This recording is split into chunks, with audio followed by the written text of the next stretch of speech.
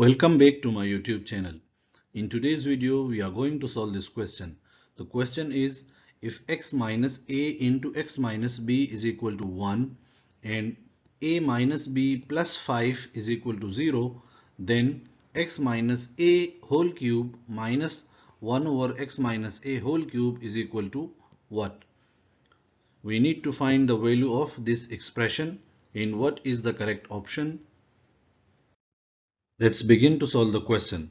From the question we know that x minus a into x minus b is equal to 1. So we can write x minus b is equal to 1 over x minus a. Also a minus b plus 5 is equal to 0. So we can write a minus b is equal to minus 5 and minus a plus b is equal to 5. Now we can write x minus a minus x minus b is equal to x minus a minus x plus b. So minus x and plus x are cancelled and minus a plus b is 5. So here we get 5 and here x minus a minus x minus b is equal to this. So 1 over x minus a. Let this is equation 1. Now we take whole cube both sides. So we can write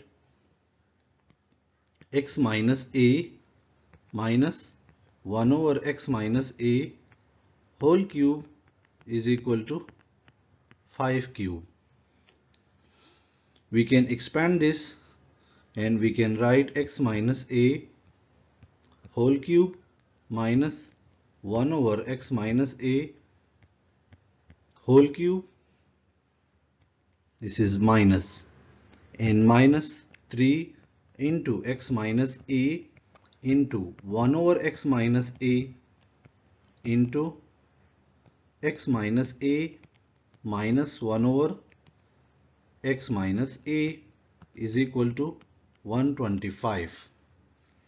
This will be cancelled with this and this is equal to 5 from equation 1.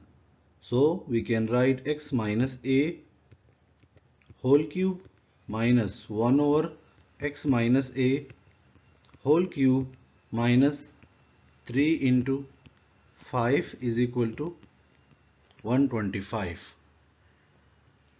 And next we can write x minus a whole cube minus 1 over x minus a whole cube is equal to 125 plus 15 and this is 140.